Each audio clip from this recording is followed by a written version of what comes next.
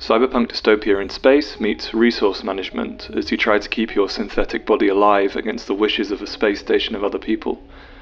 There's a lot of great writing packed into its simple interface, plenty of different paths and stories to explore, and it might be the first game of all time to create a dice-based system I actually like.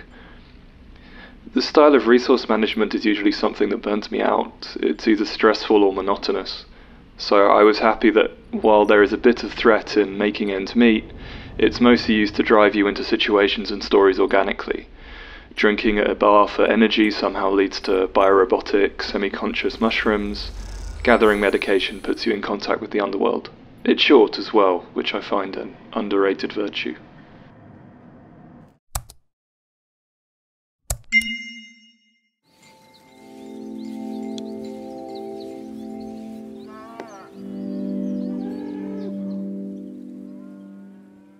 Build Your Own Puzzle meets City Builder. Dorfromantik is about matching up tiles together in a way that looks good and might also get you points. The game's over when you run out of tiles. New tiles are given for perfect matches, and completing little objectives like making huge connected forests. It's technically possible to keep it going forever, but I don't really see the point of that. Instead, it's the visuals, music and the satisfaction of clicking into something that fits just right make this almost worryingly relaxing. We become as zen babies, happily pushing shapes into holes.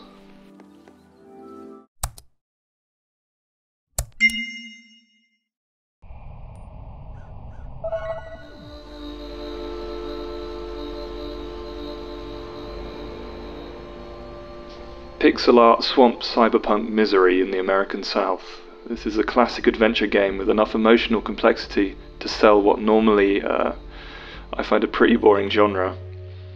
There's a compelling sickliness here, love dissolving in a soup of destruction and loss, a soundtrack that feels like it's blanketing you, the way colours and shapes blur into each other.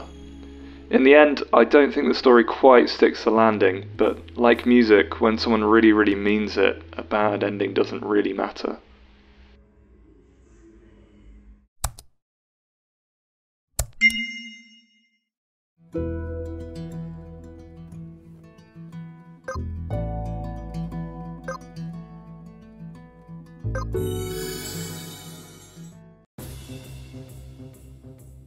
One of 1,000 recent clones of old-school Final Fantasy, tactics or no, and this might be the best.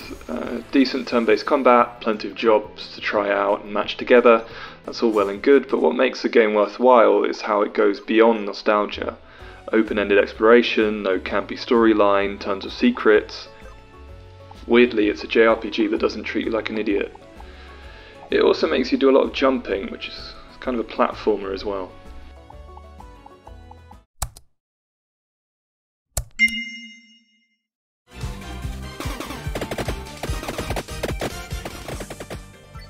Bullet hell is one word for it, cathartic is another. Dodge, weave, and pick things up. But with lots to unlock and secrets to find, you somehow keep playing. Eventually it starts to get very messy as all the different incremental upgrades grow your character into an epilepsy-inducing killing machine, but up until then, it's the best Flash game you ever played on Miniclip.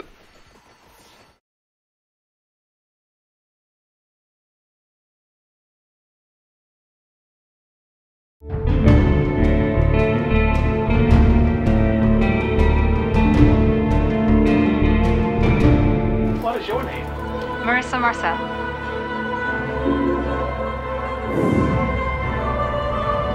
Did we get it right?